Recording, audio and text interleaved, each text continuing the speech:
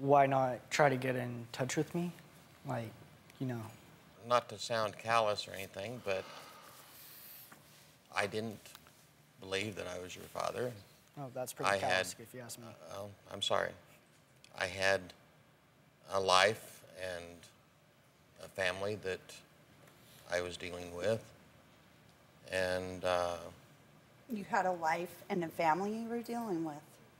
You also had a child who was dying.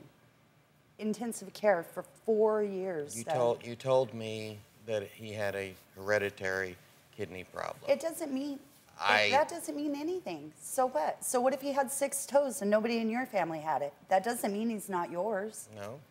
Well, I think the last thing that he would want to do is wait 17 years to hear you two bicker back and forth, right? Pretty much, yeah. Yeah. But I guess in retrospect, if it turned out he was your son, you'd go, whoops. Sure. Should have been. Yeah. Yeah. And we did the blood test, right? We did the paternity test. Yeah. This is your father. Definitely. And I say that in the most congratulatory way. I congratulate you that this very fine young man It's your daddy, B. is in fact your son. It's a boy. And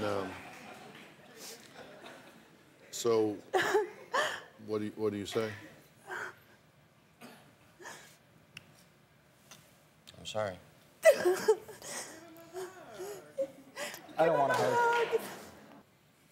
So what now, Dad? I don't know. What now? Well, can I make a suggestion? Sure. My suggestion is that we finish what we're doing here and give you two an opportunity to sit down privately and chat for a few minutes.